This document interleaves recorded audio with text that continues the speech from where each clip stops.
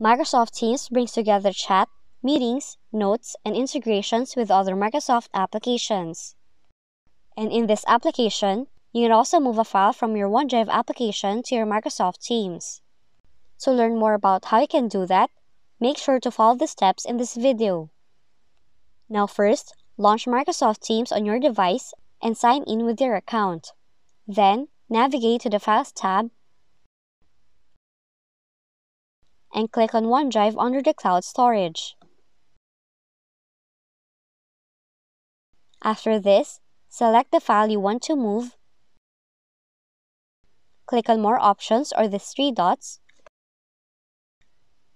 choose Move from the options, click on Browse Teams and Channels, choose the location where you want your files to be moved, and finally, click on the option Move. After doing that, you can now check your moved files from your OneDrive in your Microsoft Teams channel.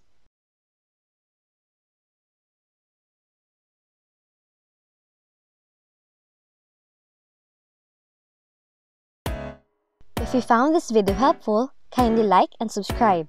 You may also click and turn on the notification bell so you can be notified from whenever we release new videos.